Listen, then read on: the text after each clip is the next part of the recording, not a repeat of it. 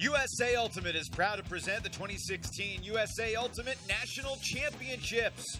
Welcome back to Rockford, everybody. It is Championship Sunday, and our triple header of championship coverage begins in the mixed division with Connecticut Metro North and Boston Slow White, regional rivals, meeting with everything on the line from Wedgebury Stadium here in Rockford. Yesterday, Metro North stormed past mischief. It was a tremendous comeback for the gentlemen and ladies from the Nutmeg State. Slow White knocked off the three-time defending champs Dragon Thrust to reach the finals. Good morning, everybody. Delighted to have you with us. Evan Lepler with Robin Wiseman. There will be a new champion in the mixed division today. For Slow White or Metro North, it will be the first time they rise to the top. These are two teams very familiar with each other. What do you think that means today? Well, in addition to being familiar with each other and playing each other so many times throughout the season at sanctioned and unsanctioned events, both teams run very similar offenses.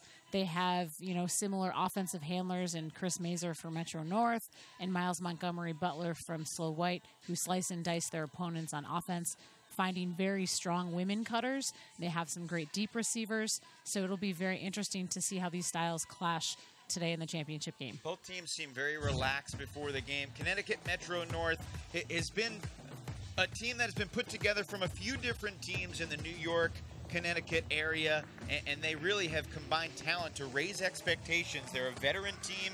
What can you tell us about Metro North? Metro North has been in this position before. We have a lot of players who played for District 5 and have been in this championship game before. Some players as many as 4 times in the mixed division. So it'll be interesting to see if they can get the job done and finally take that championship. They knew they could be in this spot at 2016 Nationals when Chris Mazer signed on. He wanted to play again with John Korber and Andy Bosco, and he is a special talent. Yeah, Chris Mazer is so unpredictable because he has so many throws to use. He distributes the disc better than almost any man in the open or mixed divisions. He took over the semifinal game against Mischief yesterday. Boston Slow White back in the championship game, but they're looking for their first title. Very close to a Triple Crown possibility if they could have taken the Pro Flight Finale Championship, but they won the U.S. Open. They've got to be considered the favorite, but the last time they played Metro North, they lost to them in the regional final. Yeah, Slow White has the capability to take over this game, but playing an opponent who knows them very well and knows how to game plan around trying to minimize the impact of Tanner Johnson or Miles Montgomery Butler. The women match up very evenly, so it should be a very exciting game. And you talk about the females on Boston Slow White. What about Lexi Zalk? How important is she to the effort? Having Lexi Zalk back in their roster opens up their deep game to their women, and she's also fantastic as a thrower, using a very precise forehand to get the disc moving, really confident at breaking the mark and helping get, players like Tanner Johnson the disc. In the win against Dragon Thrust yesterday, Lexi Zalk played 15 points. Slow White scored 11 of those 15 points that she was on the field. She'll be pivotal today, and we are ready for championship action. It's Connecticut Metro North and Boston Slow White. The first of 3 championship games today from Rockford begins in just a couple minutes.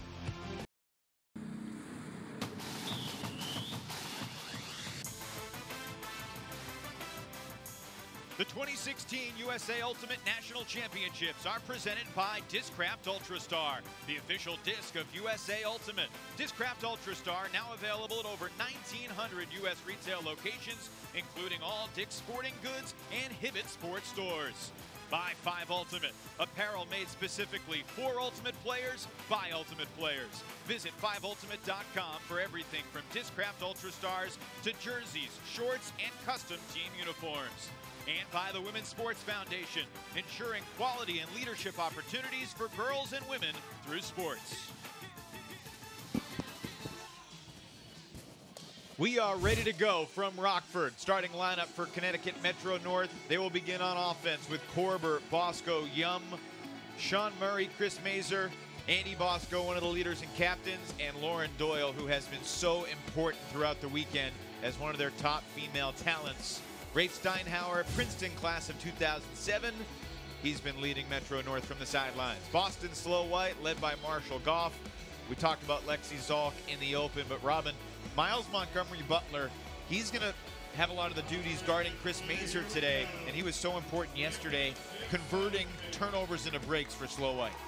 Yeah, Miles applies a lot of great pressure to handlers, and it'll be great to see if he can limit some of Mazer's options and how he's able to distribute the disc downfield.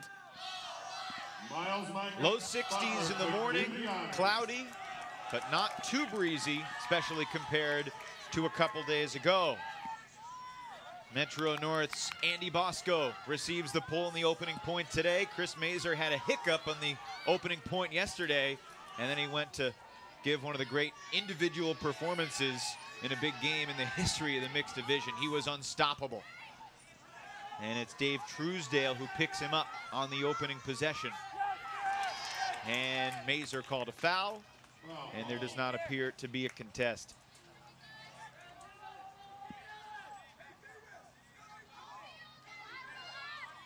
Robin, you got to be teammates with Chris Mazer in London, the lead up to London.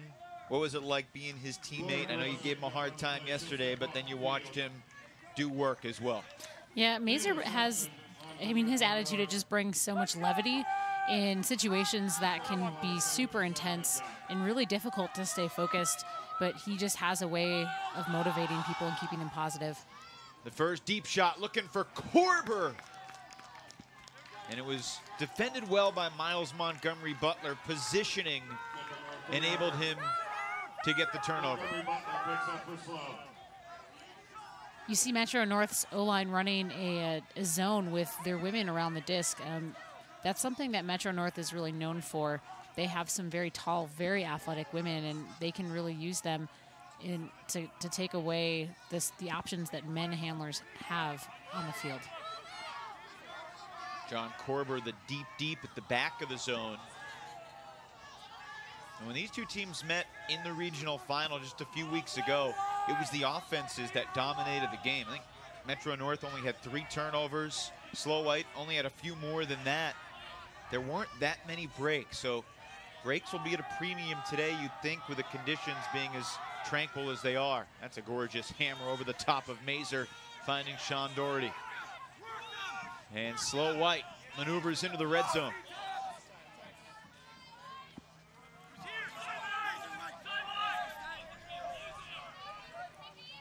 Montgomery Butler going with a uniglove.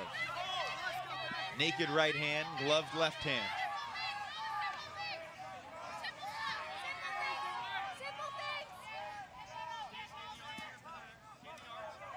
Say the same for some of his other teammates. Davis Whitehead takes the shot, got it. Slow White breaks on the opening point with that filthy scoober to Kirsten Lundquist. One thing you'll notice about that throw from Davis Whitehead is you have to make sure that as a thrower you get that off quickly and with a lot of velocity, which is often difficult with a scoober kind of, going cross field like that. You've got Korber patrolling the deep space and baiting that type of throw, but he gets it off with a good amount of velocity and hitting his receiver pretty quickly, not giving Korber an opportunity to get there. Davis Whitehead, the 25-year-old out of Middlebury College, originally from Atlanta, picks up the assist. Played in the men's division with Madison Club, played in the mixed division with Madison Noise. It's really fun to see him, go back to Boston and make an impact on a Slow White team that's very strong. I mean, anytime you're able to see someone from your community go and excel elsewhere, it's really nice.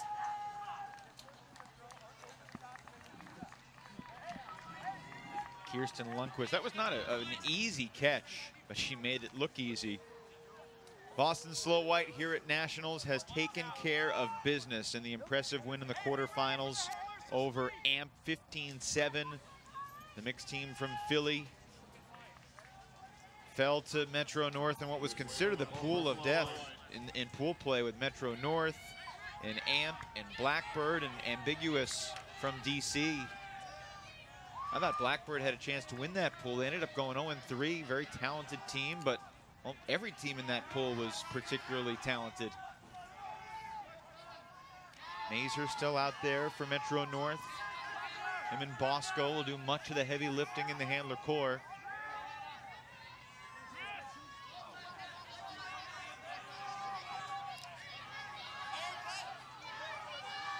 Kendra Frederick Bosco up the line for Lauren Doyle.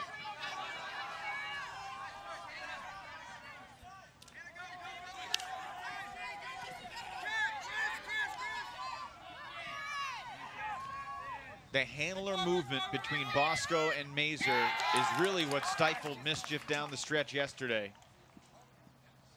And this is going to be a turnover, no call. Metro North's first red zone giveaway. I like the line that Julie Sussman takes, to pressure that pass from Mazer. What looked to be a wide open inside backhand, she took a great line, to get that inside arm into the lane to deflect it.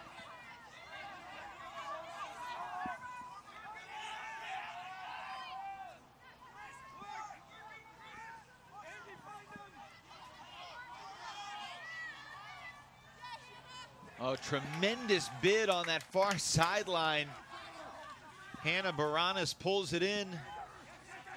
Up the line for Andy Schachter and into the end zone. Well, it's the Connecticut team that's been named after a train line from New York to Connecticut. But Boston has the break train going early, back-to-back breaks at the outset. It all started with Hannah's layout grab to keep that possession going. Looked like maybe the mark had changed force, and it gave really quick, easy movement up that break sideline. Ben Katz from Andy Schachter.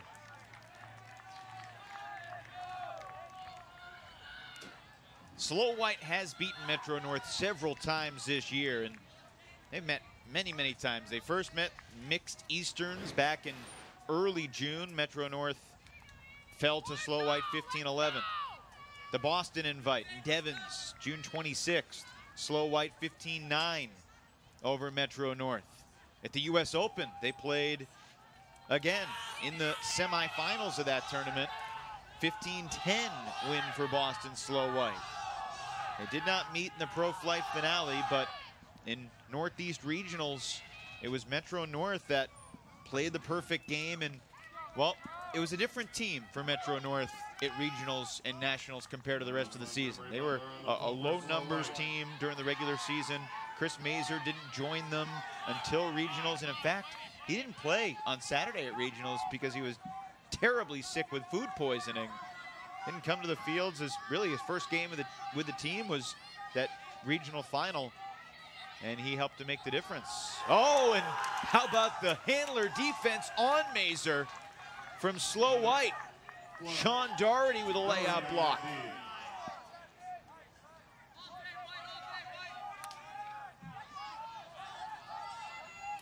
Slow White could not have asked for a better start. Another great throw from Montgomery Butler finds its target.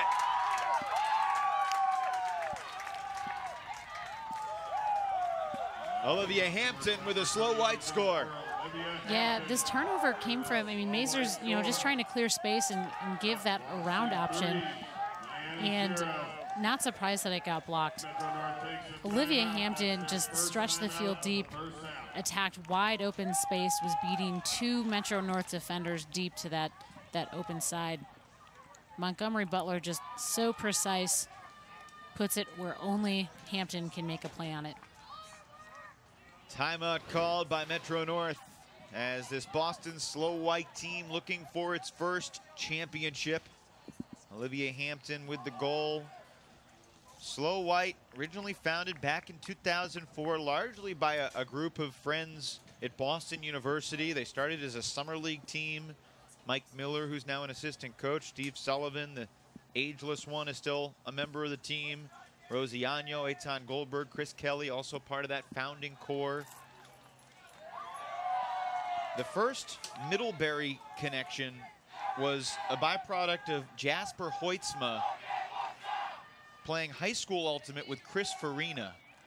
And Chris Farina was the first Middlebury guy to join Slow White. And because of him, that pipeline started. And Peter Pryal came, and they really built a pipeline with Chris Waite as well. And there have been a lot of great players who have gone to play mixed and women's and open. have started at Slow White. I mean, Emily Bacher, Becky Malinowski, both had some great seasons with Slow White. Becky Malinowski just started as a junior in college with this mixed team at Nationals. Megan Scholhammer, great player with Fury, started with Slow White at the beginning. So there's a lot of history with this Boston Slow White team, and frankly, it's surprising that they haven't won a title. They're off to a great start today to try to change that. Yeah, I think Slow White has recruited a lot of really great young athletes, and as they're, starting their upward trajectory towards Elite Ultimate, they move away and they go pursue Ultimate careers with other teams. So they do kind of have a lot of turnover from year to year, but a good amount of consistency from last year to this year in Slow White's roster. First chance in the championship game for Slow White since 2007, when they lost to Shazam Returns from Seattle. Year before that, it was San Francisco Mischief that got the best of Boston Slow White in the finals. Can Metro North right the ship here? As you can see, the Connecticut team is going to rely on its top players throughout the game. Chris Mazer hasn't left the field yet. John Korber has been a regular.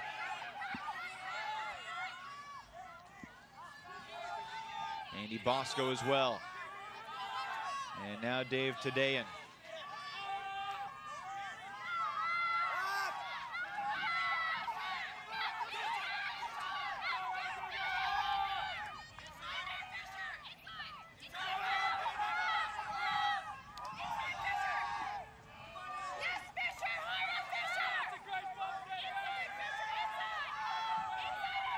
Notice Slow White switching there on defense. Davis Whitehead picking up Mazer as he made that upline cut. Oh, goodness. Whitehead made that throw so hard for Mazer, it was deflected, but caught anyway by Andy Bosco. In that end zone possession, you see a lot of, exchange between Bosco and Mazer, just trying to be patient and wait until something opens up downfield. You see that Kendra Frederick Bosco, she's a big athlete, and it looked like that throw is intended for her, but her husband catches the deflection, and able to hold on to that score. Kendra Frederick Bosco was one of the first, real big elite athletes that I had the opportunity to match up on, and, over the years I've really enjoyed having kind of the opportunity to reach out to her and have her answer some tough questions and kind of help me with that mental part of my game. She's just such a strong competitor, and I have always really admired her. What are some of the things you would ask her? Actually preparing for some of the national tryouts. She's so approachable. She actually, was huge in propelling the University of Wisconsin's women's team into what it has become today, and kind of bonding over that. Being a coach in that program now, she just gave some great advice about kind of how the day is set up, and it's really about mental toughness and staying strong from start to end.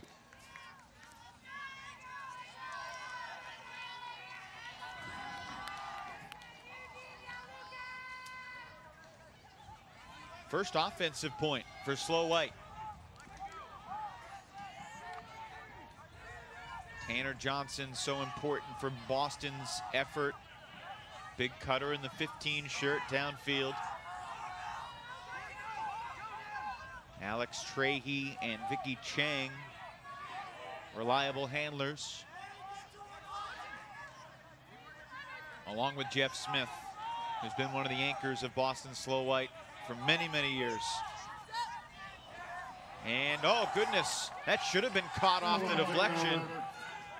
Now we get to see that Metro North D-line offense that was so crucial in getting them back in the game against Mischief. They're very quick on their attack and getting the disc moving into dangerous positions off those turns. Eugene Yum had a good game yesterday against Mischief, keeps the disc alive. And to the end zone, a remarkable toe tap for the goal. Incredible catch by Ben Ivers for the Connecticut break.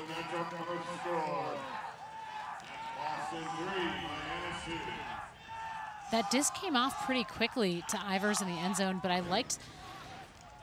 I liked how he was able to keep that toe in bounds and get that into a score. It was Batista who had the chance off the deflection for Slow White. He couldn't come up with it. And this is what you're talking about with this Metro North D-line offense, right? Yep, quick movement and getting it all the way to the break side as soon as they can. And they have immediate continuations upfield. Again, that throw came off pretty fast, but Ivers was able to get that toe down and make sure that it was a score. If he would have taken a slightly different angle towards the disc, he may not have been able to keep that foot in bounds. Alex Grin perhaps put this a little close to the sidelines, but clearly dragging those feet. He got both down, I believe. Yeah, such great body awareness and control to make that play.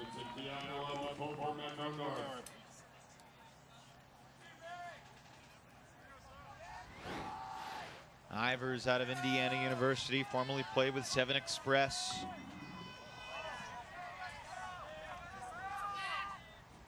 Metro North D still out there as Smith connects with Johnson. And downfield, the disc floats to a white jersey. Mary Glickman keeps it alive.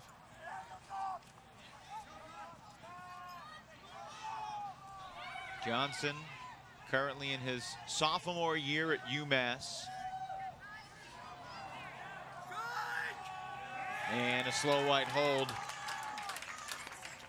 Herman to Smith.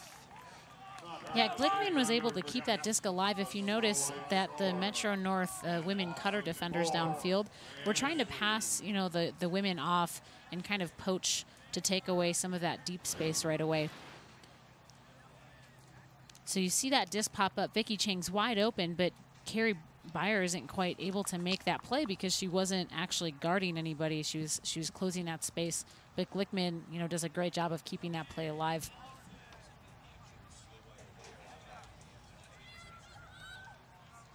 One thing that Metro North has done a pretty good job of is keeping Tanner Johnson, you know, cutting for under yards and not, you know, not receiving the disc deep, really containing him to have to distribute the disc as opposed to score goals.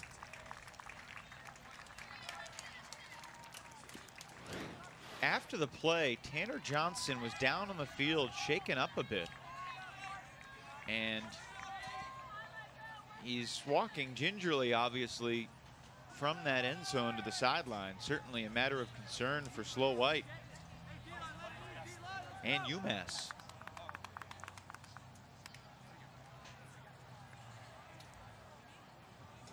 Not sure if we can go back to a wide angle and watch the end of that play again and try to see if anything happened to Johnson or if it was a non-contact thing. He's one of the great young talents in the sport. And when he signed on to play with Slow White this year, and they got Miles Montgomery Butler back and Lexi Zalk returned, I mean, when these pieces came together, that's kind of when Slow White started to realize, hey, this could be the year for us. And they've tried to live in the moment and not focus on that, but there is that cloud over this program. They've been so good. They've been to nationals every year forever. They've been to semifinals. They've been to finals. They have not won it all.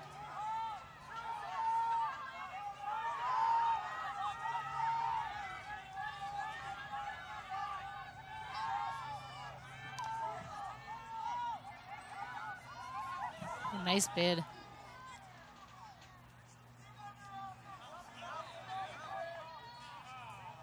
Apparently there was no foul call, but everyone else on the field stopped.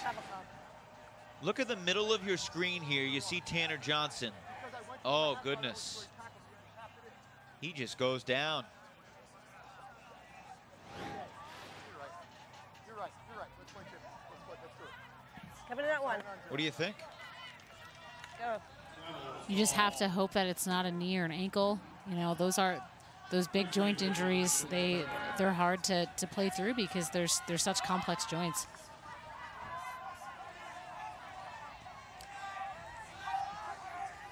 Bosco swings it to Dayan.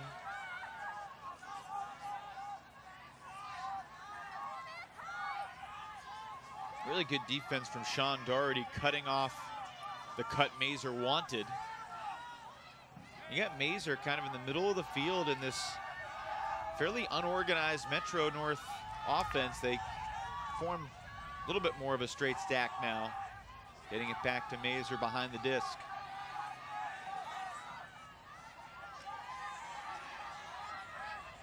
Really impressive defense from Slow White. Should have led to a turnover, but the ricochet was caught by Bosco, and he quickly hits Today in the end zone.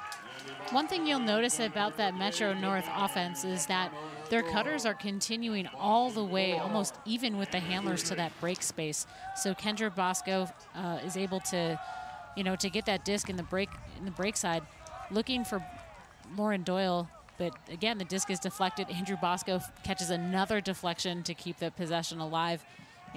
Able to just quickly move that disc upfield. Seen several fortuitous ricochets for each team in the opening 7 points of this one. And you have to give credit to Andrew Bosco for being able to stay with those plays and watch the disc all the way into his hands. I mean, in that play, to quickly turn up field and find someone wide open after making a play like that, it's just maturity and experience. Andy Bosco, 30 years old, out of Western Connecticut State. Played for Pony, played for District 5. Connecticut Metro North stormed through the pool of death, and I remember on Thursday morning at 9 a.m. they played Blackbird. At one point in the first half, Blackbird was up 6-3, and on that super windy day, it was not easy to get upwind breaks. Metro North was able to storm back and win that game, really set the tone for the weekend. You see Slow White coming down with a more horizontal stack pull play.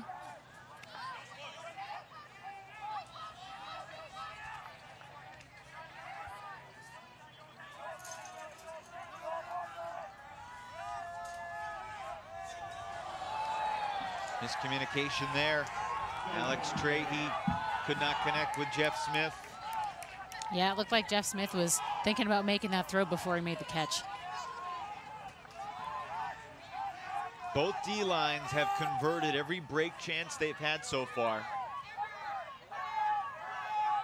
They have not had any multi-turnover points yet.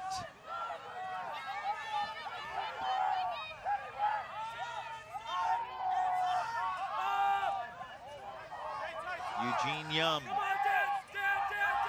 Lefty backhand to the end zone, bidding and scoring.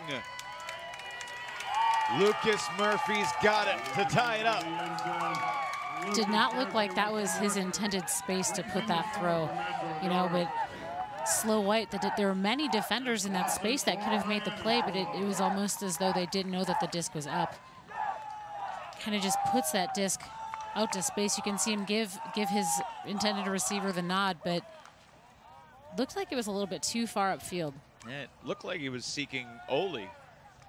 Billy Ole, number 45, was kind of making that cut right there, and he peeled off, collided with Slow White's Vicky Chang.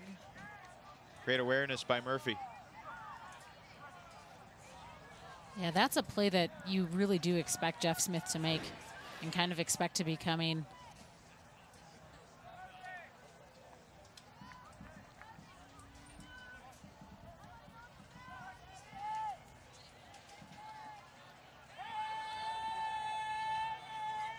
So 4 all.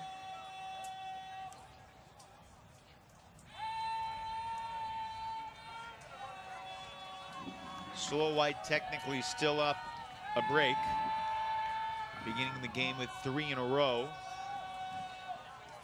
But a strong 4-run rally to get back into it. And you see Chris Mazur stepping onto this D-line for Metro North. Yesterday in that comeback against Mischief, he was integral in the D-line offense and getting that disc moving off of those turns.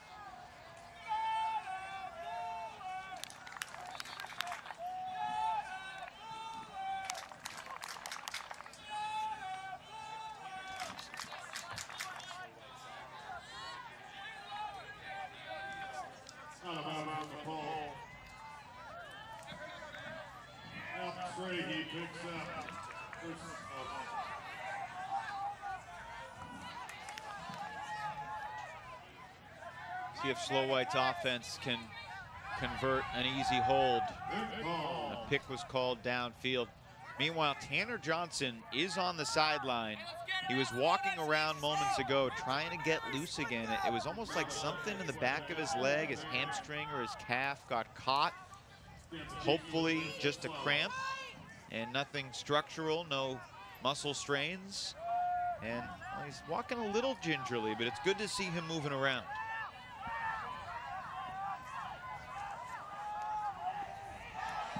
Goodness gracious. How many times has that happened so far? And it does again. Metro North has to be feeling, why can't we get that D? Sullivan, in his 10th year with Slow White, has the disc. Yep. Anytime you're ready, 6. 33 years old out of BU. Trehe to Chang. Beg your pardon, that's Rosiano, and her throw goes astray.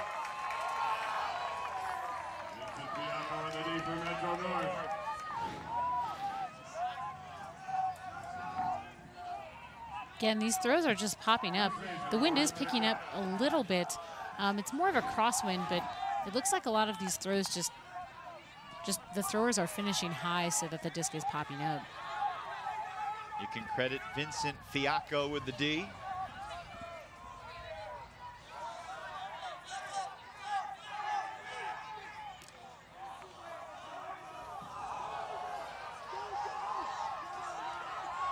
Here we go. Looking for Doyle. Yep. As soon as Doyle swung that disc off of the line to Chris Mazer, she just took off deep. Her defender just kind of stayed in the lane a little bit, allowing her to attack that deep space. Again, she breaks it off the line to Chris Mazer. The disc works all the way up to that other sideline. Get a wide open thrower, and really great awareness by that Metro North male player to stay out of the play. You know, if he would have attacked that deep space, could have brought his defender into that deep space, allowing, you know, him to make a play and get that disc instead of Lauren Doyle. Second assist for Alex Grin as Doyle delivers. Lauren Doyle was a pretty big pickup for Metro North. She was very impactful for Bent in the women's division last year as a handler. So to see her come over and make, you know, an impact on both the O-line offense and the D-line transition offense for Metro North, you know, she's seen a lot more D-line points after the injury of Liz Middleton. You know, Liz Middleton was a longtime Boston women's player, you know, playing for Godiva. She's just really known as this quick give and go distributor with a lefty, you know, high release backhand that's almost unstoppable. So when she went down with that injury, it really gave Lauren Doyle some more opportunities to get on some of those D-line points and keep the offense moving off the turn. Timeout was called by Slow White. You've coached, you've captained, you've been in a lot of games that have ebbed and flowed. Is that timeout, you think, more tactical or more emotional? I think more emotional. I think that the Slow White offensive line has good strategy. I like how they've transitioned to that horizontal stack for pull plays to take advantage of those women poachers on Metro North. It's really just to make sure that the energy and focus is nice and even. You know, they're playing loose, even though they're getting into a position where it's easy to lose focus or intensity. I think it was just to collect themselves and reset. So we're back on serve. The game began with 3 straight Slow White breaks. And then we had a Metro North break, consecutive holds, 1 for each team, turnover free. And then 2 more Metro North breaks of the Slow White offensive line. Eugene Yum with the pull.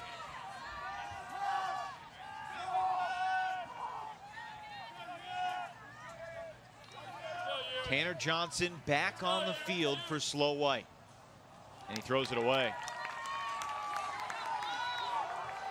Good to have him back on the field, that turnover notwithstanding.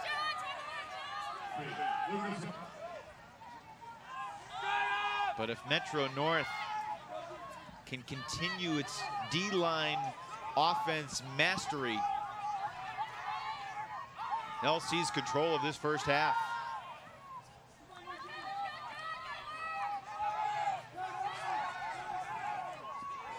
Bobbled, but hung on to by Garrity. Kendra Frederick Bosco needs a reset, gets one. Murphy swings it. Garrity, who had an insane momentum-changing layout. Callahan yesterday, and there's perhaps a momentum-changing turnover. The D from Trehe.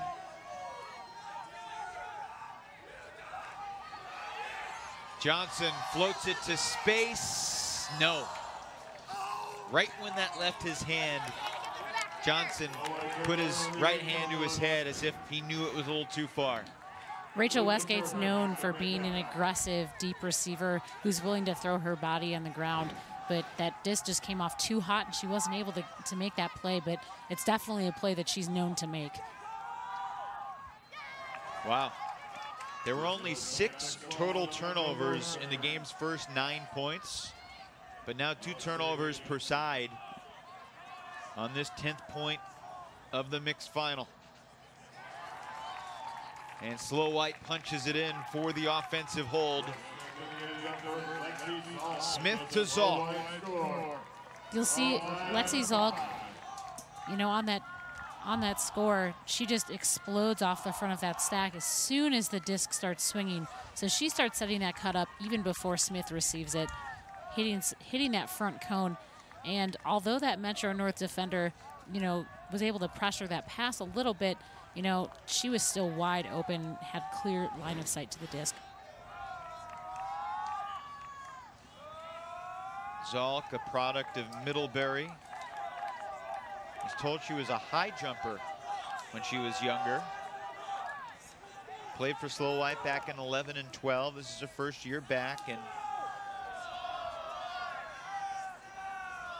she has really been a huge addition.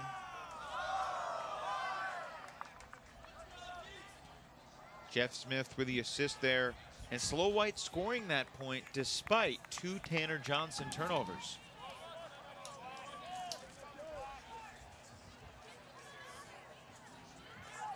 This is the first of 3 championship games today. Coming up about 30 minutes after this one, San Francisco Revolver and Boston Ironside. Matchup that needs little hype in this ultimate community.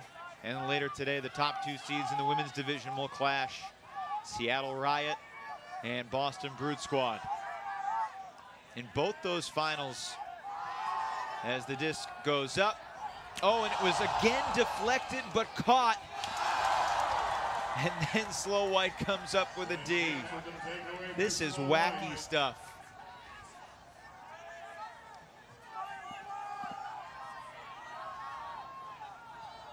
Low throw, dugout by Katz.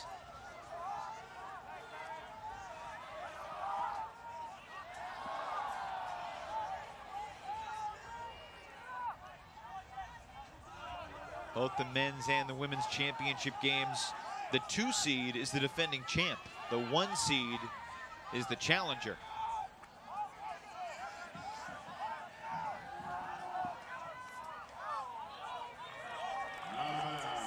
And that disc was out of bounds. Lack of awareness there gives it away. We'll have an opportunity to see the O-line, you know, work in transition here for Metro North. Oh, and how about that coach from Julie Sussman? You know, Julie Sussman's out of bounds. You know, she's going to work hard to get that disc back. She's a longtime veteran player. Sussman airs it out. What a catch! No, it was dropped. Was it a foul? Or was it a turnover? Holy cow, it looked like Doherty had it. And Bosco will take the timeout. What a crazy point. Nice, just poached layout grab by Julie Sussman. And she's looking to find any options. The stall count gets higher. And she, you know, makes a pretty good play based on how the field looked for her receivers downfield. Andrew Bosco puts his body out there to just pressure that throw, and perhaps just he lost the sight of the disc and wasn't able to reel it in. Throughout Julie Sussman's career, we've seen her make plays like what she just did. The throw intended for Chris Mazer, she poaches into the lane. What's the secret of being a good poach defender? Having that anticipation and seeing the play develop in front of you. She does such a great job of knowing when, you know, she can leave her person on a person defensive matchup assignment, and she is so great at taking an angle to avoid contact, and she's really known for that. It's been fun to watch her game, again, as somebody who admires strong defense. It's been said that championships are won on fluky plays, matter of inches from time to time. Richardson had that D but couldn't complete the D, and then Katz with the interception. You didn't have an injury substitution during that timeout. Andy Bosco off the field. Seth Canetti. Seth Canetti replacing Andy Bosco. Bosco took an injury. Keep an eye on the 26 shirt in black. Mazer launches. Great around throw from Doyle to set that throw up. Ripped away by Katz. And given right back. So after 9 points with 0 or 1 turnovers, had more turnovers on this point and the last point than the previous 9 combined.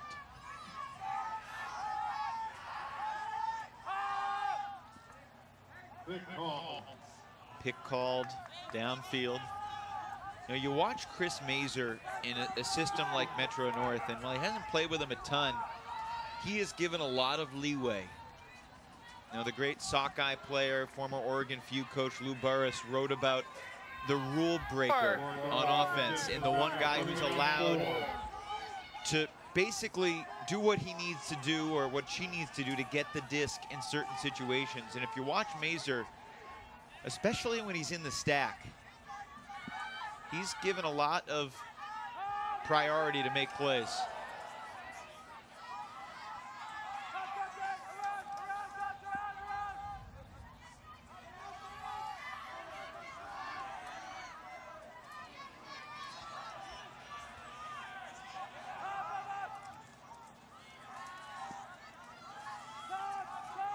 Tadean gets the reset for Canetti.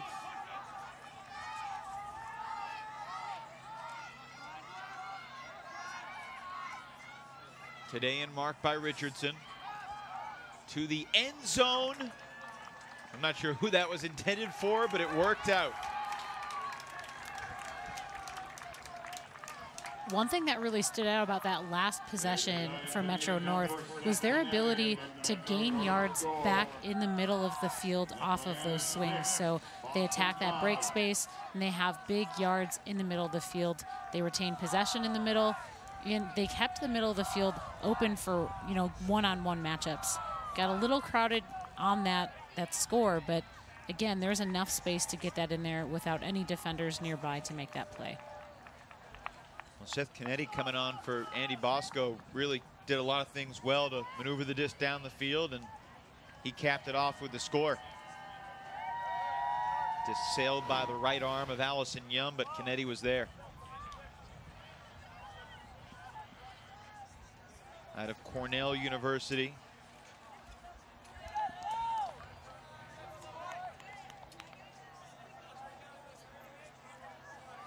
And Tadean dishes it out. Canetti, a big part of the Shut Your Mouth team that really combined with many of District 5 to create Metro North.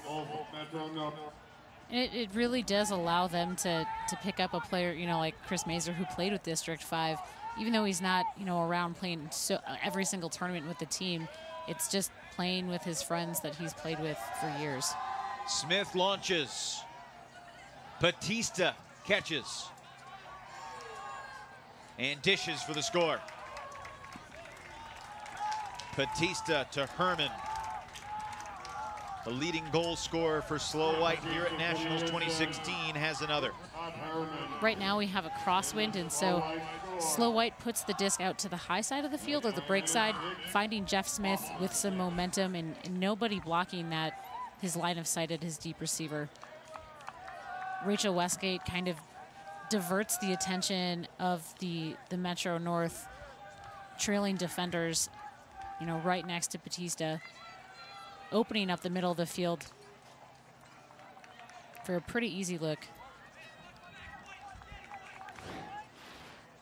You played several years in the mixed division. What do you remember specifically about matching up with both Slow White and the old District 5 Metro North area teams? I mean, these are two teams that are known for having some of the strongest women in the division. You know, they're just huge athletes. You see a lot of height. You know, they're just big, explosive women. And you can't poach off of somebody like that, because if you're poaching under, they're gonna hit those women deep and they're gonna punish you. If you're worried about getting beat deep, they're gonna be happy taking, you know, an under and distributing the disc before you can even catch up.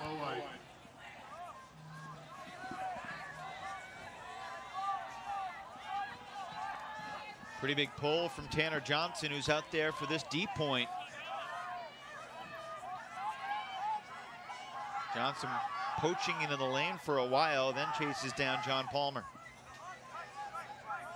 Bosco back on the field. Dishes to his wife, Kendra Frederick Bosco.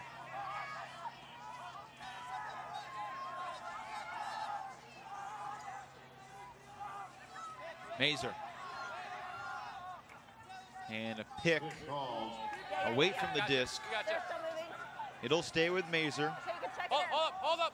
Whoa, they're moving still. No, wait, they're tying the shoe. Shoelace timeout. You're good.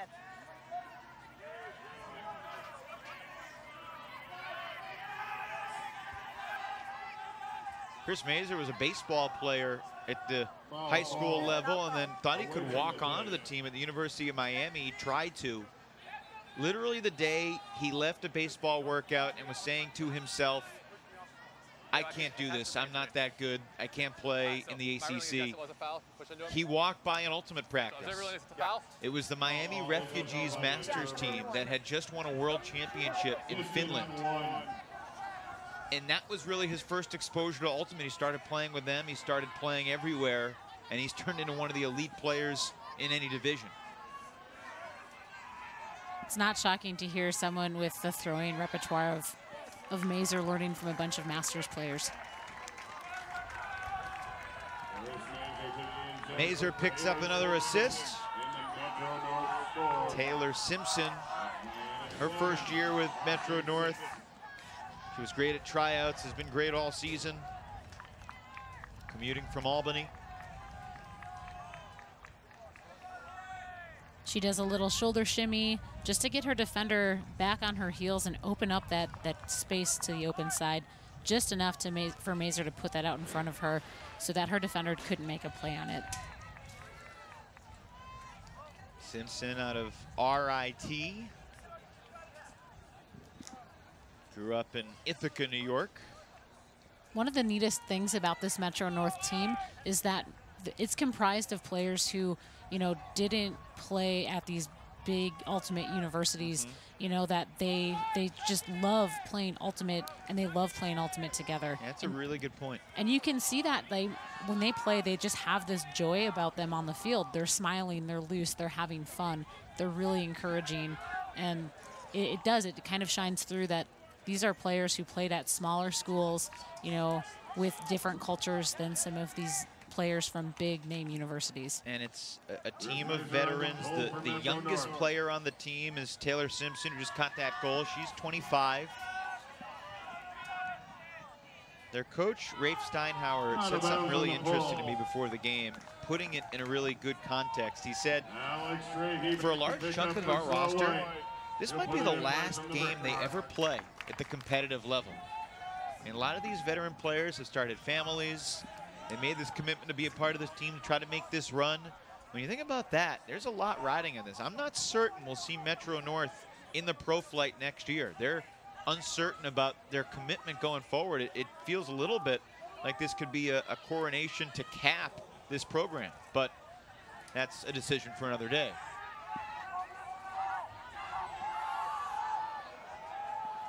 Oh, nice grab.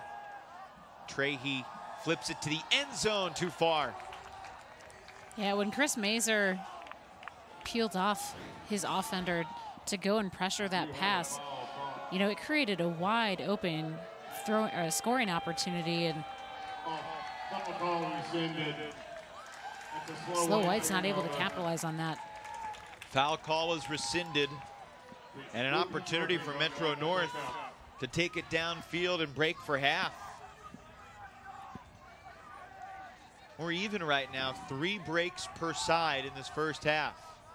Slow White had the first 3, Metro North has had the 3 since. Very similar to what Metro North did against Mischief yesterday, falling behind and then really turning things around against Evan Boucher and Eric Greenwood and the rest of Mischief. Oh, wide open, Mazer going deep, he broke free, he's got it! And Metro North takes half after trailing 3-zip. I mean, we saw something very similar against Mischief yesterday. As soon as Metro North generates a turn, their D-line goes to work on offense. They move the disc quickly. You know, they get yards on those swings and really work hard to change the side of the field they're attacking. Another thing that they do so well is attacking those handlers, you know, from that opposite sideline into that deep space. You see Chris Mazer, you know, he starts swinging the disc, and then the next thing you know, he's busting deep downfield and catches his defender just kind of losing interest and wanting to help poach in a different lane. Do you try to teach your young handlers once or twice a game you threaten deep because you're going to catch your defender off guard? And a lot of times, you know, handler defenders are known for being quick, you know, in lateral spaces and very explosive, but may not have the best like straight ahead speed. So if you have a good handler who's willing to attack that deep space, you can often find them just as open as Mazer was in that deep space. Chris Mazer dropped the pull on the first point yesterday. I asked him about that, and he said, look, it wasn't my first drop pull, and it won't be my last. But he turned the page really fast. He said the thing he was most upset about was that they didn't set the mark properly like they had discussed on the line. They were so discombobulated. But a great first half performance from Mazer and Metro North. And we're joined now by Rafe Steinhauer, the head coach of Metro North. Congrats on a great first half. What was the key to changing things around after you fell behind 3-0? You know, I don't really know. I mean, Slow White usually brings out the best in us. Our 2 last regionals games against them, I think our offense had a total of 3 breaks. So to meet that number the first 3 points of the game was not something I expected. But I think at this point it's just about grit and determination, and we showed that first half. But still another half left, and it's coming back to the Northeast no matter what, but we hope it's coming back to Mianus. The offense on the turn, you guys are so fast in transition. You know, is there a certain line that you like to run? I see that there's been a lot of different switches in terms of personnel on the D-line. Yeah, we like to play our full roster. We're super deep. You know, I think the key for us this season, why we've played better at nationals than we have in the rest of the season, is our handlers work a lot harder on our D-line. We've had a tendency all year to play fast all the way up until the red zone and then kind of relax, hope maybe one throw will score. But the thing we've done really well all weekend and will need to continue to do if we're going to win this title is work all the way through the end of the point. That's been our focus all weekend. I've said it probably 1,000 times, that we need to give heart and energy all the way through the end of every point. Rafe, do you have an understanding of what it would mean to you and the rest of your team to win a national championship today? You know, not really.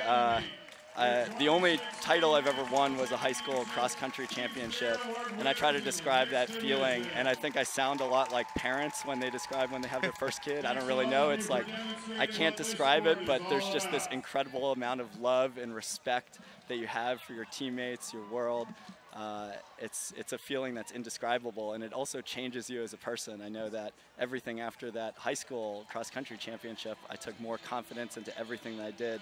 It's a little cliche. It might not be once in a lifetime, and maybe twice in a lifetime, or 3 times in a lifetime for a bunch of our players. But this is an opportunity worth giving everything for at this point going forward. That's pretty cool perspective. We'll let you get back to work and try to earn that feeling in the second half. Thanks for joining us, Rafe. Great, thanks so much. That's the head coach of Metro North, Rafe Steinhauer, who's been a captain with Andy Bosco. He had such glowing words about John Korber, one of the leaders of Connecticut Ultimate for years and years. Metro North in front of Slow White, 8-6 at the half in the mixed final. Welcome back to Rockford, everybody. Evan Lepler with Robin Wiseman. The mixed final has Metro North leading Slow White 8-6, despite a 3-zip deficit in the early going, 8-3 after that. But let's talk about Slow White first. What did they do defensively that was impressive early on? They were taking away, Metro North's game plan, which is to get the disc to Chris Mazer and force it into other people's hands on offense. And they did such a great job attacking on a turn, getting that disc moving. Again, you see that layout D on Chris Mazer. Sean Doherty giving up the body for the D, and that made it 3-zip. Montgomery Butler to Hampton. But then Metro North started to find a rhythm, and it was Mazer and Bosco in the middle of everything. Yeah, they just have an insane amount of trust and able to just put the disc into some small spaces. Something that really helped Metro North was just watching the disc until the disc hit the ground or switched possession entirely. There were so many of those deflections that Metro North was able to maintain possession. Or you see this nice floaty disc here, they really just kept their eyes on it and attacked the disc before Slow White was able to get it. Ben Ivers had a great scoring grab. Lucas Murphy had a great scoring grab. And Lauren Doyle making an impact, running to space. And you see Metro North's handlers just being patient around the end zone and just able to swing the disc until somebody's open. Down the stretch, Chris Mazer breaking free to the end zone, celebrating an 8-6 halftime lead. Connecticut Metro North in front of Boston Slow White by 2. Slow White will have the disc to start the second half. Well, Boston Slow White got off to the magnificent start, but Metro North takes half 8-6. Marshall Goff, head coach of Slow White, joins us now. Your thoughts on how that first half transpired? A lot of good back and forth action. Sure, it was a lot of fun to watch, I'm sure, for the neutrals, but I'm not neutral. I don't mind blowing teams out, and that's not what happened in that half. What changed? Why did you guys get off to such a good start, and how did they find their rhythm? We were smooth at the beginning, and I think we squandered some opportunities. We had a couple of multi-turnover points that we didn't punch in, and that let them get their rhythm and start operating a little bit more smoothly. We have to take that away from them. We saw Tanner Johnson go down with, an off-disc injury and haven't seen him play too many offensive points. How is that going to impact the second half for Slow White? He's going to be back in. He's all right? He's going to be back in and doing what Tanner does. That is good to hear. What was the thing you told your team in the huddle to get ready for the second half? Well, we let them play reindeer games because we need to get loose. Right now, I'm not sure that it's so much about tactical changes as not pressing sometimes, making sure our lanes stay open. So those are tactical things, but also going back to playing the way we can play and trying to put the pressure back on them. Last thing, Marshall, I asked this to the Metro North coach as well. Do you have a concept and understanding of what it would mean to win a championship today? Well, I'm trying not to think about that one right now. We'll think about that one afterwards. But I know that this team puts in a ton of work, really hard all season to get to this point. And so now we got to focus on the game, and hopefully we'll have that to celebrate at the end. Fair enough. Well said. Good luck in the second half. Thanks. See you afterwards. Marshall Goff, the head coach of Boston Slow White, as his team will retake the field to begin the second half. Certainly good news about Tanner Johnson. 8-6 is your halftime score. Will we see another second half comeback, or can Connecticut Metro North cap off their incredible season with a title? We'll find out. There's an understandable tendency to focus on the star players, but you look at the depth of both these teams. 14 different players scored and 14 points in the first half, Robin. I mean, it's incredible to see both teams work it around and use their entire roster. These are two extremely deep teams, and to see them kind of walk the walk, talk the talk.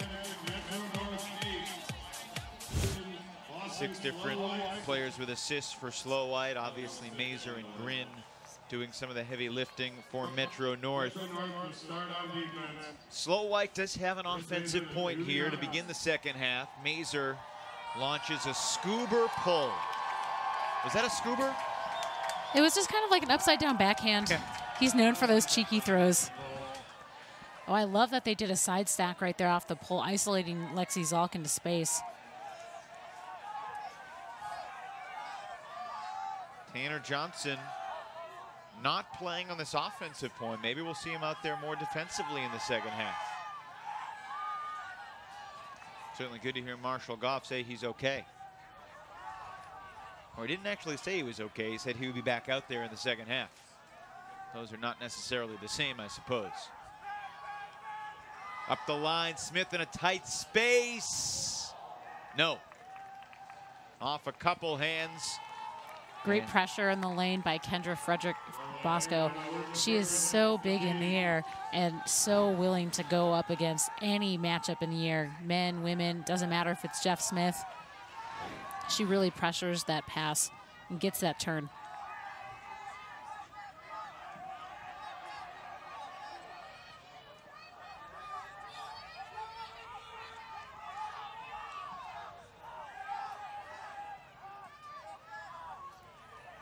Korber for a long time has been one of the best athletes in the mixed division.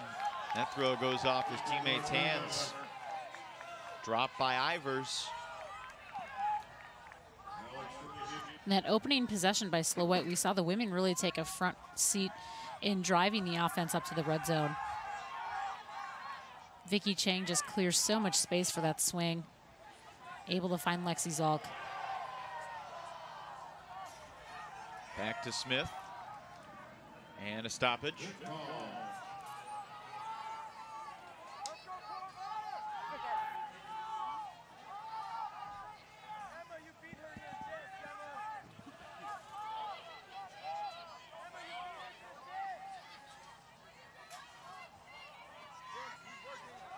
Trehe, nice toss to Chang.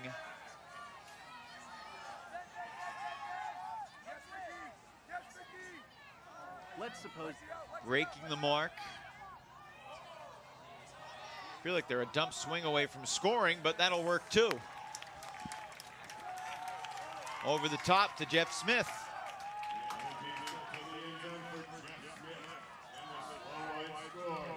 Couple turnovers on the point, one per side, but they do hold. Vicky Chang was so integral to creating space to getting that disc to the break side.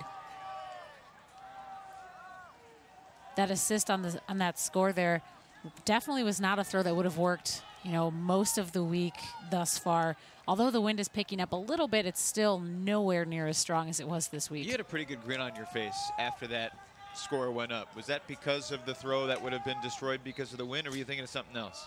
Nope, I was just thinking about how, you know, Slow White hasn't done that a lot this week, but we've seen them kind of using those higher backhands in bracket play as the wind has died down very successfully. When a lot of other teams were struggling to adapt to the conditions, Slow White has just instantly changed their game from a windy upwind, downwind type of field position game to managing possession, and that's why they're in the championship today.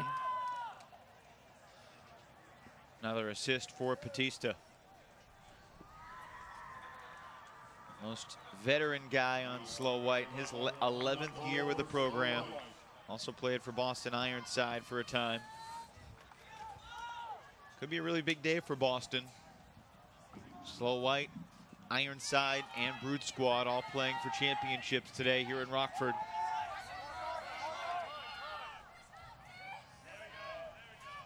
Mazer running the show. To Murray. To Dayan. No. Almost run down by Allison Yum. Allison Yum is a great continuation cutter for Metro North. I'm not surprised to see her following that deep space and making a great athletic bid. You know, even if she was able to catch it, it would have been really difficult for her to get those feet in bounds to save that for a score. It was a great play. Well, Montgomery Butler just throws it as far as he can into the wind, and the speed to run that disc down, remarkable. Whitehead picks up the assist. Annie Fisher's got the goal. And we're right back even in the final. That throw by Montgomery Butler, you can see just how fast it comes off of his hands, but puts it up in the wind. Again, the wind picked up a little bit, so it just sits out in front of Davis Whitehead, and he's able to just run that down right at his waist. I mean, that throw is basically Montgomery Butler saying Whitehead is faster than Bosco, because Bosco had the head start, and then Whitehead turned on the jets. Right, and the thing I love about that throw is just he puts it up right in front of Davis Whitehead to go and run it down. As a thrower, you don't necessarily want to throw it into the middle of the field, but he puts it out near the cone, letting Davis Whitehead take an angle towards the disc to seal Andy Bosco off. It's the first break for the slow white D-line since the 3rd point of the game. We haven't had an opportunity to see the D-line too much on the field for slow white, you know, as Metro is kind of coming back from that deficit early on. So 8-all. At the moment, it's a game to 7. It could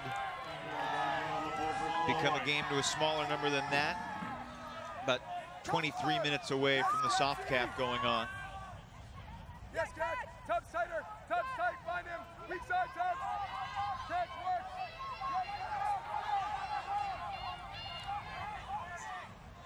It's Johnson poaching away from John Palmer. Allow Palmer to get the under, then Mazur plucks it with a left paw. Really good clear out there by John Palmer to open up the space for Kendra Frederick Bosco. And Kendra's really able to put her body in front of her defender and make that throwing lane open for Mazur. What a great grab from Mazur in that really tough defensive pressure. You see Kendra Frederick kind of lower her shoulder and make Lexi Zalk think that she was attacking the break side, and she just kind of cuts right in front of her and seals off Lexi Zalk, which is very difficult to do because Zalk is such a strong defender, very physical, and just uses her body really well to get that score. It'd be complicated to keep this stat for everybody, but you mark down the great clears of the game. A couple years ago, I called them crystal clears. In that play by John Palmer, if he lingered in that space, that entire possession may not go anywhere.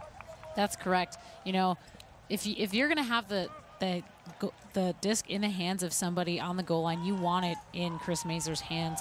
And, you know, he could swing the disc off there, but he sees that Kendra Frederick's going to win that matchup in space. And it's great to see that, you know, his teammate clears that space and lets Kendra attack.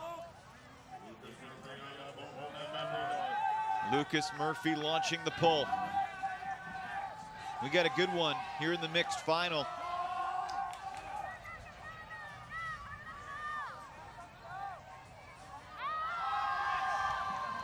Looking for Johnson.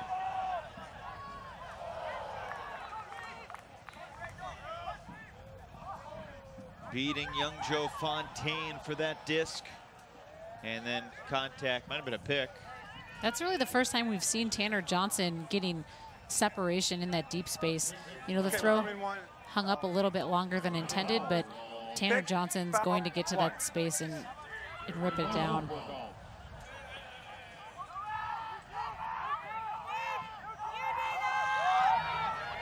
Floating up there and ripped away. Jeff Smith makes the jumping crab to tie it up. You know, that's a pretty risky throwing decision in the red zone.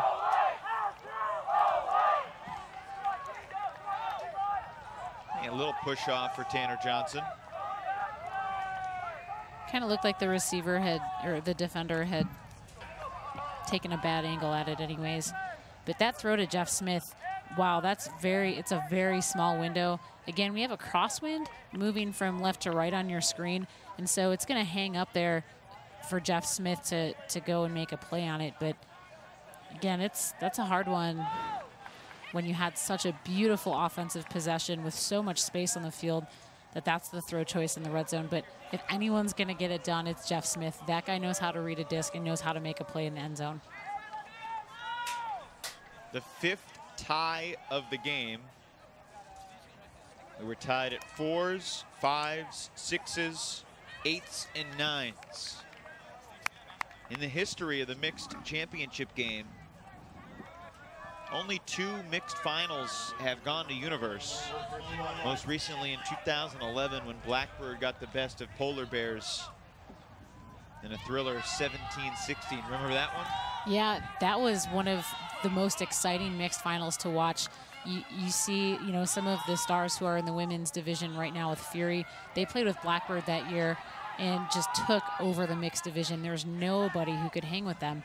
And Polar Bears did a really good job to stop that offensive flow that they had on Blackbird, but still, it was very exciting, went down to that very last point. Hannah Nazaroff on that Blackbird team that won a title. The Polar Bears team is pretty darn good too. I think Simon Higgins and Eli Kearns, Lucas Dahlman, now stars for Revolver on that team. Yeah, Nazarov's impact in that game, Blackbird, their offense really isolated her in the middle of the field, and as a thrower who can get the disc in any position and make it dangerous, I mean, they did such a fantastic job of taking advantage of her skill set. Hopefully John Korber's all right. Lana Nazaroff still's got it. Saw her bring Fury back into it almost single-handedly down the stretch yesterday. You see the kind of incidental contact there. Like Wurtzel and Korber getting tangled. There was no. Okay, he called an injury. Come in. I'm blocking this out. Well, there we're good. Everybody's good? Oh my God! John Korber spent a season with Slow White. 5 members of this Metro North team played for Slow White. Korber's an all-business guy. He said how he didn't necessarily fit in as well with the goofy Slow White culture, the aspirational weirdness. And that's one of the great things about Ultimate. Different teams have different personalities. And there's not one right way to be successful. Right, I mean, Ultimate there's so many different types of team cultures, and even when you go regionally in the Ultimate community in general, every city kind of has their own dynamic, and it makes it very interesting when you get to play all these different teams throughout the country, even across divisions. Again, we see Metro North in this cup, taking advantage of an athlete like Kendra Frederick. I mean, that position in the zone would typically be played by a man in the mixed game, but she's so tall, takes up a lot of space, and she reacts really well to the poppers who are coming into that cup. You like the decision to throw the zone here? Oh, great catch. Montgomery Butler shaken up. To answer your question, I do like the decision to play the zone. I think that Slow White has demonstrated that they're struggling to show patience at some points in the game, so trying to change the rhythm and slow down that transition offense. That disc took a little bit of a beating on that landing as well.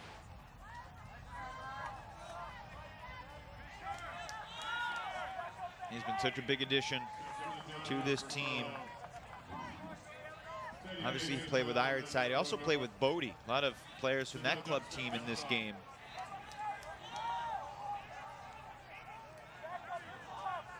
I wouldn't be surprised to see, Metro North breaking out of the zone, but they do tend to stay in the zone all the way down to the end zone to try and pressure the lateral movement. Smith able to knife that throw through the cup across the field to Whitehead.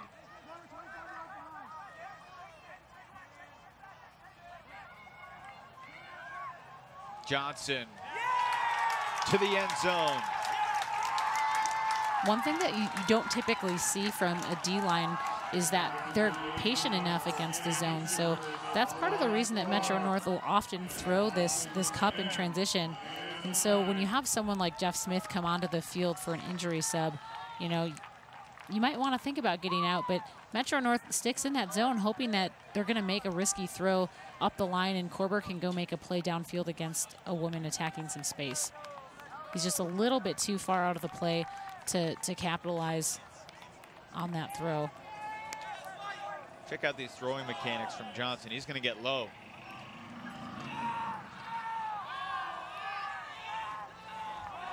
Using his 6'4" frame to hit Fisher in the end zone. Yeah, if he pops that disc up any higher, it gives Korber more time to make a play. And so he put a lot of speed behind that disc and kept it low, you know, so that Annie Fisher could be the only one in the vicinity when it came into the end zone. The 19-year-old part-time bus driver has his team 5 points away. I mean, we've seen this so far. So many lead changes, so many momentum changes. Sure. I think this one's going to go down to the wire. It's the first lead for Boston since it was 4-3. We're tied at 5s, tied at 6s. A break to take half, 8-6 for Metro North. Slow White responded early in the second.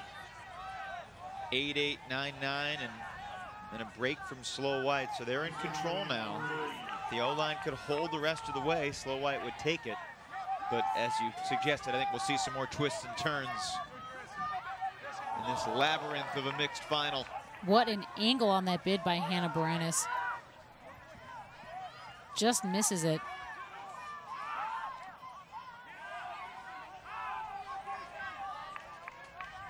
Carrie Byrer coming to that disc, and she needed to because Kirsten Lundquist was right on her tail. You see the women turning up that pressure on D for Slow White. I mean, Slow White's defenders, I mean, they're known to be a team that can vary the pressure, especially on their women.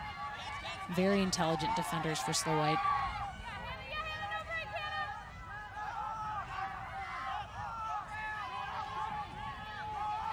Mazer takes off. Swung back to Canetti.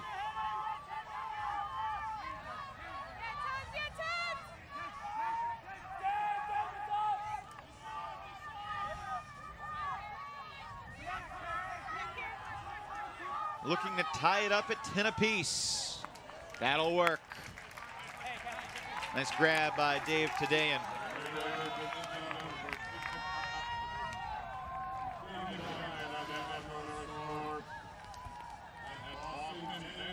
Yep. So we see Hannah Baranis just take that inside line. I mean, it makes Lauren Doyle have to make a really difficult play on the disc where she can't necessarily see the angle as she can watch it into her hands.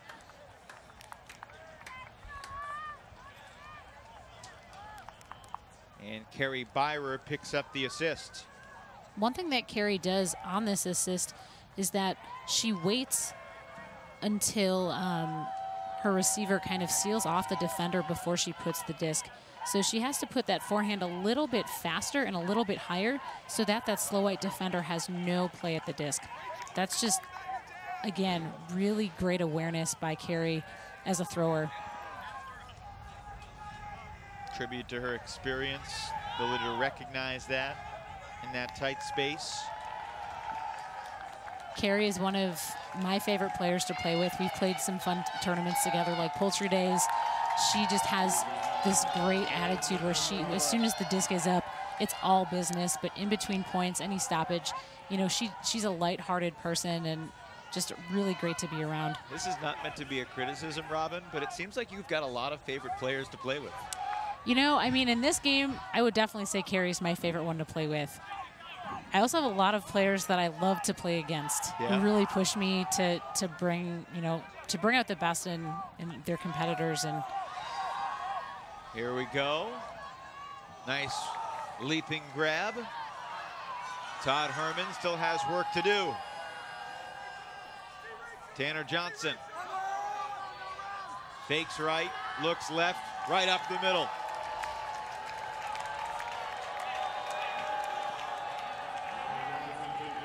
Slow White definitely feels comfortable putting those inside backhands into small spaces in their end zone set, especially to find Jeff Smith. That deep shot, you know, had a lot of edge, and the receiver read it really well, stayed composed in the end zone. Finds Tanner Johnson. Again, they're very comfortable putting those inside backhands into small spaces for those scores. They seem less comfortable putting those around forehands in those small spaces. So Metro North's marking adjustment, you know, maybe they want to attack, they want to take away that inside space on the mark, be a little bit flatter, forcing them to throw an around forehand. And look at this cut from Smith. Just a quick little shimmy and then into the open space, trusting that Johnson will be able to break the mark with that low release backhand. Jeff Smith's impact on the game today, it's very high. I mean, he has such a veteran presence in a high stakes game and has really kept that end zone offense moving and able to find some interesting options when those stall counts have been high.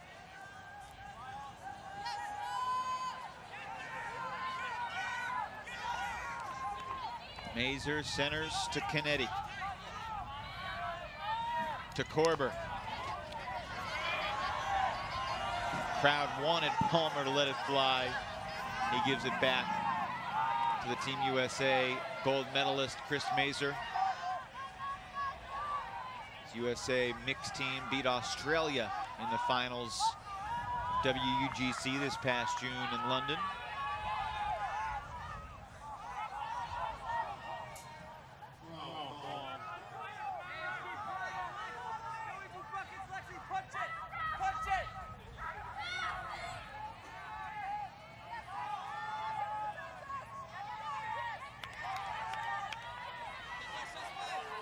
Little air under that one by Kennedy, but Allison Young makes the play.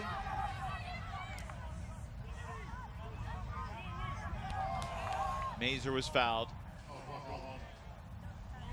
No contest. Coming in 0.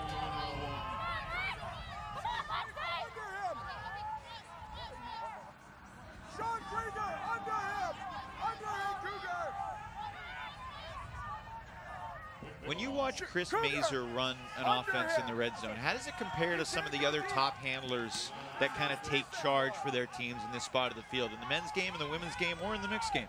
A lot of handlers are a little bit more systematic, especially in the red zone. And you mentioned this, that Mazer's kind of that textbook rule breaker because he has so many interesting throws to use. He's not the kind of guy you want in his system. You want to let him kind of improvise a little bit around the end zone to take what he's given. And the thing I love so much about him is he does have this quick-paced give-go kind of persona, but if he's shut down in one area, he is just immediately attacking a different space and clearing to make space for his teammates. Not involved in the goal or the assist here, but certainly very involved in the point. And, well, I'm not sure if Kennedy didn't land with a disc before he leapt into the end zone. He'll get credit for the goal. Korber picks up the assist. The Mazer to Korber connection, that's something that these two, I mean, they've been in this game before together, and I don't know, to watch them work together on the field and attack space on offense, I mean, those are two very dangerous players who have a lot of experience together. John Korber is really known as a strategist in the mixed division, and I think that's why he hangs around. He loves the strategy so much. It's part of the reason that Metro North will run some of those more interesting junk sets, especially in transition on offense. Well, like Chris Mazer, Korber was a baseball player, played a couple of years at Tufts, and during that time he would occasionally drop by Tufts Elephant Men pickup. Pursued baseball coaching a little bit during the summers, and then basically, well, I can play Ultimate too. And you know, a guy like Mike Zalisk was really important in getting Korber to play Ultimate. Summer before his junior year of college was the first time he played Summer League and really started playing organized Ultimate. Fortunat Mueller was on his Summer League team. Wow.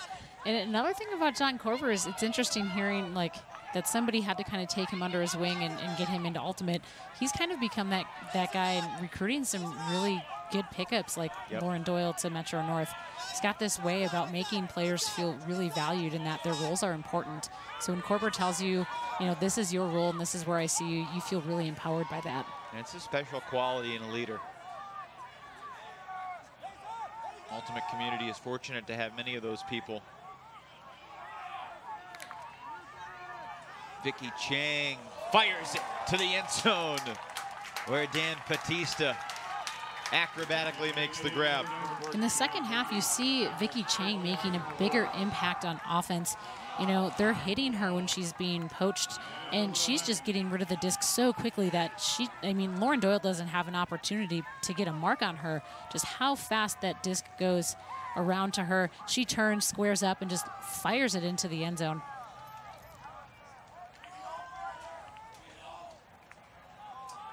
You see Rachel Westgate being poached, getting rid of that disc quickly. And the Metro North women are, they're chasing to have to catch up to these strong, slow white women on offense. Vicky Chang just attacking that space, getting that low release flick off, had to come really fast because that Metro North defender was hot in pursuit.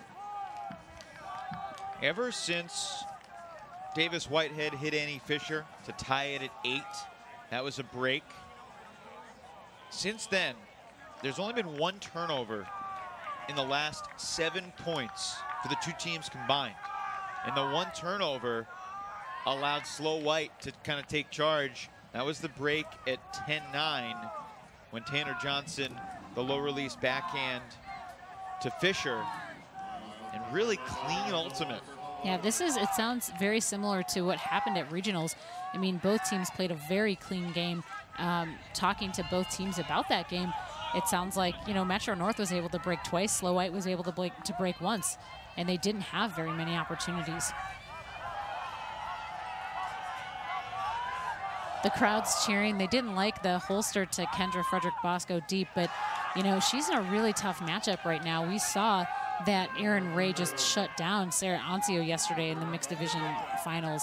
She's kind of baiting those deep throws. Here we go. Montgomery Butler shoots it, and Davis Whitehead hauls it in.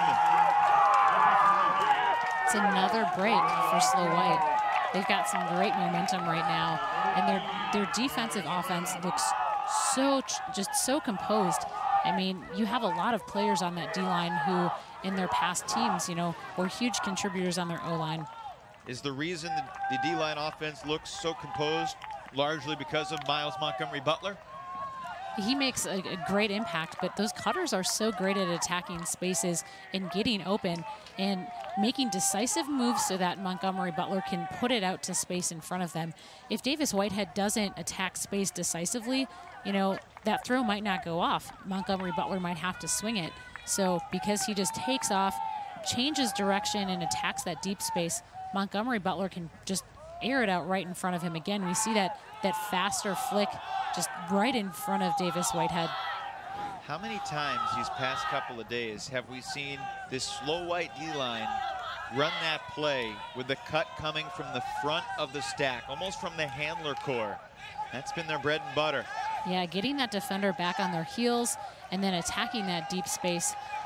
Again, those decisive deep cuts really enable Miles Montgomery Butler's throwing repertoire to shine.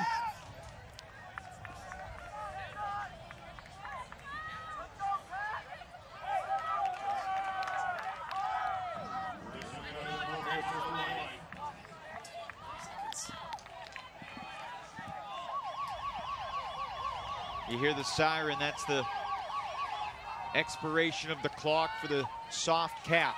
After this point, you'll add 2 to the higher score. And that will be the number we're playing to. Of course, it's a game to 15 unless we're tied 14 all. Oh, underneath, layout D, Annie Fisher. Annie Fisher kind of baited that a little bit, stayed 1 or 2 steps behind Yum. And when she saw that throw go up, she just exploded to get that inside position.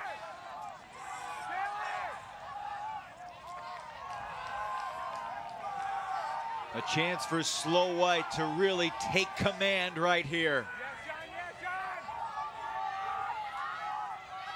Montgomery Butler on the sideline. He's been the anchor of so many of the D-line conversions. Timeout taken by Chris Waite. Annie Fisher has been gigantic. Again, you can see her start behind Allison Yum, and when she sees that disc go up, she takes that inside line, forcing Allison Yum out to the sideline. She throws her body out there so Yum can't make an adjustment. What a great defender, just great footwork on that play. I would love to just show that clip to the girls that I coach about how to take an inside line. Don't worry about staying on the open side. That's okay. Take that fast line, get the play. As you can see, both teams' offenses have been pretty good, but Slow White has forced just a few more turnovers. Talked about it yesterday. Fisher getting ready to move to Montana to become a rancher. Who knows if she'll be playing with Slow White in the future. Lots of really interesting individual stories for both teams. Well, Annie Fisher will have an opportunity to play mixed in Big Sky Country. Montana is known for some really great mixed ultimate, historically home to the Mental Toss Fly Coons. And, since then they've kind of disbanded, and now there's several very strong mixed teams in Montana that I'm sure would be happy to have her once she moves out there. Mental Toss Fly Coons beat Shazam Remains for the mixed title in 2008. Team from Missoula, Montana, Trigger Happy, won the mixed division back in 01.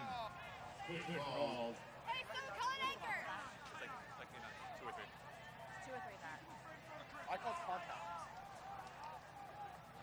But like as the pick was getting caught. So it's going back to you. It's going back. But I didn't recognize the pick until I called contact. Okay, so that's a contact call still happened. So it says So one. yeah. Hey, One. All right. I saw Lexi. The most confusing situations are the concurrent calls at different spaces in the field. Yeah, it really requires that the players know the rules very well. Hey, we're on zero. I called contact again. Hey, can you take a step back? Step back? Well, not now, but Hey, on the mark. hey, I want. Hey, center stack, I want.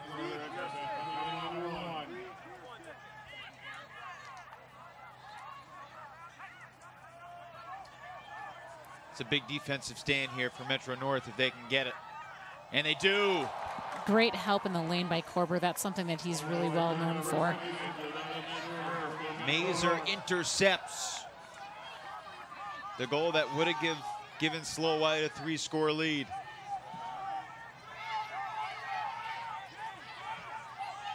I mean, that could have been the difference between 14-11 game to 15 hard at 16 versus 13-12. Totally different complexion.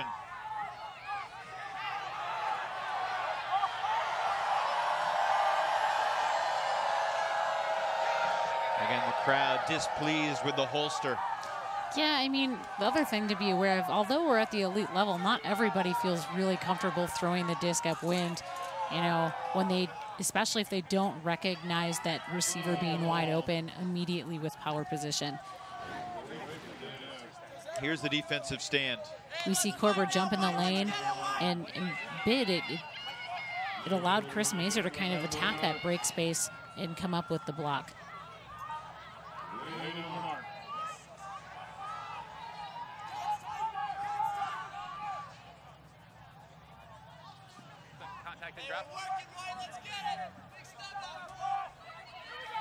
You like the contact rule, an addendum to the 11th edition? I do. As a thrower, it keeps the offense moving. You don't have to stop play, but again, it requires that the mark has to adjust and drop their stall count down to 0. A clunker from Canetti to the end zone for Katz on the second effort.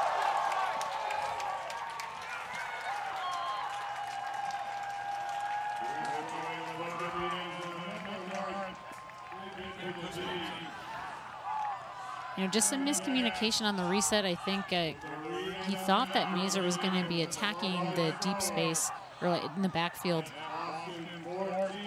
Disc gets launched up, and Canetti just gets his hand on it the last second. But, wow, we saw that happen in the first half where Slow White was tipping the disc, unable to finish off that defensive block. And here we see Slow White able to be the one to capitalize on a defensive, a great defensive play, but well, it's been a wacky game, Robin, from the very start, with these tipped discs, deflected discs, frisbee going not necessarily to the intended receiver, but still getting caught, and that is a huge turning point. Slow White has led by 3 before in this game, but it was back in the very early going when it was 3-zip after 3 consecutive breaks. From there, Metro North stormed back, tied it at 4, and then took half 8-6. The second half, however, has been won 8-3 by Slow White, with 3 scores in a row since it was 11-all.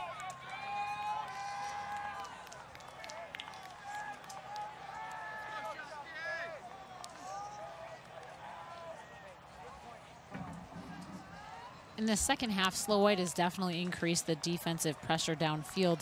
Metro North's really used to being able to swing the disc and get big yards in the middle of the field. In the first half, Slow White was kind of giving too much space in the middle of the stack, so that's how they were able to work the disc up. But now you see that when the disc is swinging, Slow White is just closing that gap in the middle of the field, and those immediate continuations aren't there anymore for Metro North. Boston Slow White on defense. The program began in 2004, so this makes it year 13 for Slow White. They were in the finals in 06 and 07. Could 2016 be Boston Slow White's first championship in mixed?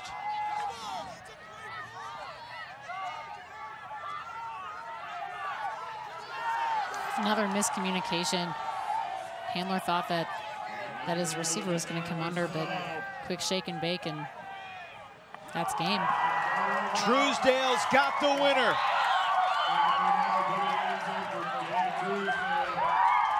Boston Slow White champions in the mixed division for the first time.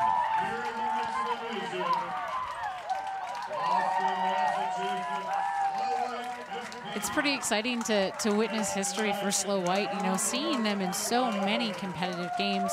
It's a team that typically peaks early. We saw them win the U.S. Open, and then you wonder, are they going to be able to get it done when at Nationals? Can they sustain that positive effort and that intensity all season long? Because it's a long season, and to see them just hit the gas pedal in the second half and just take over defensively against a very strong and composed Metro North offense. Another assist from Miles Montgomery Butler to cap it off. And you could see the body language from John Palmer when he did not come up with that disc, didn't make the cut. You could sense the balloon deflating for Metro North. A great season for this team from Connecticut and New York coming together. But Dave Truesdale comes up with a winning catch. And for Slow White, this day's been coming for a long time.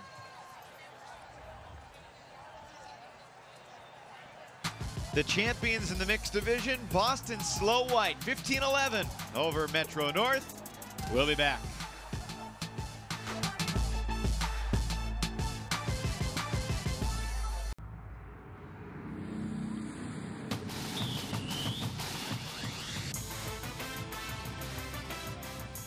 The 2016 USA Ultimate National Championships are presented by Discraft Ultrastar, the official disc of USA Ultimate. Discraft Ultrastar now available at over 1,900 U.S. retail locations, including all Dick's Sporting Goods and Hibbett Sports stores.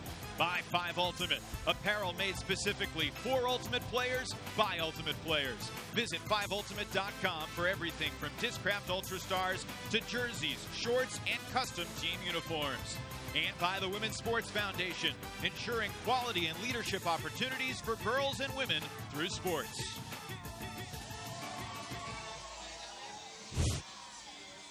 A memorable day here in Rockford for both teams. Connecticut Metro North falls short in the final as Boston Slow White closed it out on a 4-0 run.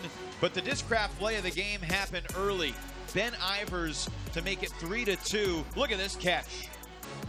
Yeah, that body awareness to be able to keep his toes down and reel the disc in as it was trailing away from him, it was incredible to watch. Certainly got both feet in. That was a key, critical part of Metro North's comeback. They were down 3-0. They took half 8-6, but in the second half, a 9-3 performance from Boston Slow White. They are the champs, and they're happy. Head coach Marshall Goff joins us. Can you think about the moment now? What does it feel like? Can you describe it? Oh, it's going to take me a while to turn this into poetry, but it feels pretty good.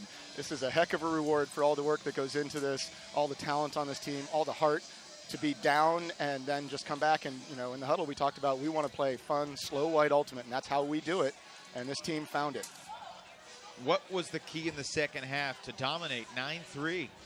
Well, I mean, a 9-3 run is good, but I think the biggest thing is we took care of our opportunities. We created some pressure, which is what we have to do.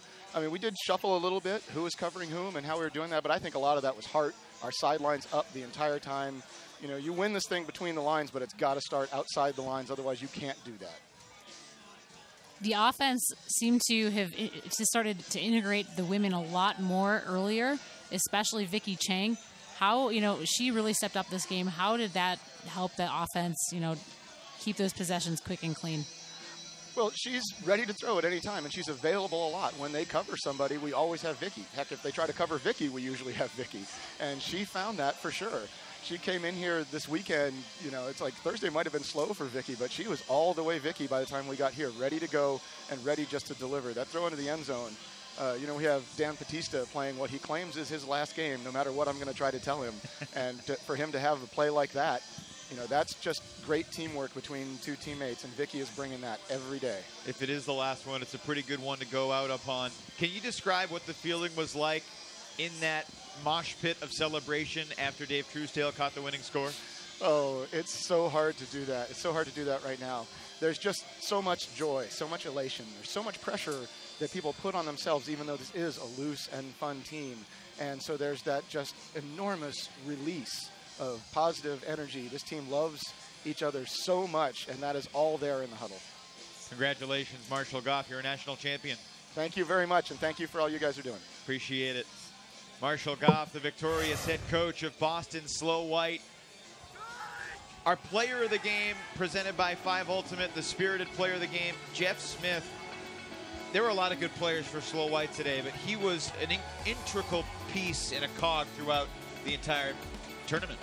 Yeah, and he especially found a knack for getting the disc in tight spaces in the red zone and somehow just making those spaces seem more open than they actually were.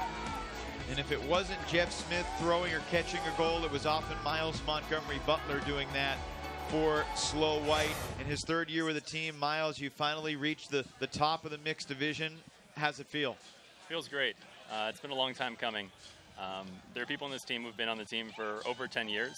It's a really long-running mixed team, and it just feels so great to finally get it. It felt like that one play off a turn where you would pick up the disc and a cut would come from the handler set or the front of the stack, and you would launch it deep and basically let your cutters do their work. That worked for you so many times. When did you realize that could be so successful for you? I mean, part of it's the surface. Playing on turf, people are faster. They're faster than defenders recognize that they can be. And so when I see one of our fast guys going, I can take a shot and be pretty confident that he's going to get it. As a coach, I've enjoyed watching you kind of put on a throwing clinic, just showcasing so many different throws. What advice do you have for players who watch this game about how to elevate their throwing game? Well, if you're under 19, I'd say go to NUTSI, the National Ultimate Training Camp. If you are over 19, I would say just get out and throw a lot. You can pick up a lot by watching other people throw, and if you can get those people to teach you, you should go out and do that. You probably want to celebrate, and you'll probably get to do that while watching another couple of Boston teams that you really enjoy. What's the rest of the day going to be like for you? I don't know. I mean, I've got a lot of work to do, but the games are going to be too good to do my work, so I'm just going to sit and watch them. I'm really excited to watch Ironside and watch Brute Squad and hope they can both pull it off. You will not be the first Ultimate player to procrastinate by watching Ultimate. I guarantee you that. Miles Montgomery Butler, congratulations. Great job. It was fun to watch. Thank you. Go enjoy it with your teammates. Boston Slow White gets the job done. Interestingly, Robin, Slow White had 10 Ds in the game. In the first half, they had 6 unforced turnovers. In the second half, they had none. And that really helped them put the game away. Yeah, especially the increased defensive pressure by their women downfield. They generated some key blocks towards that end stretch when they really pulled away from Metro North. The 8th seed went on a pretty impressive run, led by the Boscos, Chris Mazer, John Korber, and many other solid players. Hopefully, they will be back.